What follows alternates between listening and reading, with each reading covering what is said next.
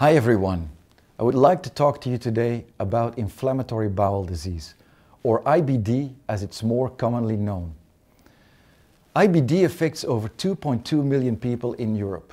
There's currently no cure and little public understanding of the pain, embarrassment and day-to-day inconvenience that people with this condition are subjected to.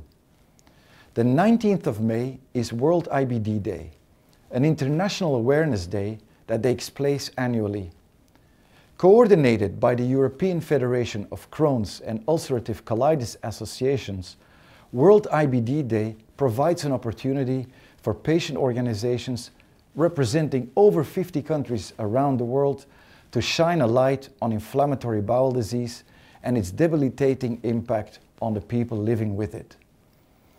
Our vision here at Janssen is a world free from immune diseases, and we're committed to improving the lives of people with IBD. So this World IBD Day, please join me in wearing purple to work on Friday 18 May, and let's work together to raise awareness about this debilitating disease and the impact it has on patients and their friends and family.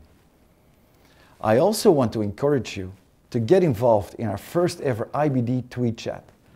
It's taking place on Friday 18 May from 1 to 2 p.m. CET, and we'll be inviting patients and patient groups from across the EMEA region to share their views on some of the key issues affecting people with IBD.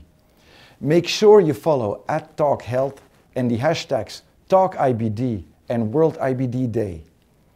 This is a fantastic opportunity to take part in a lively discussion about living with IBD. Don't forget, let's go purple on 18th of May and show our support for IBD patients worldwide. Thank you.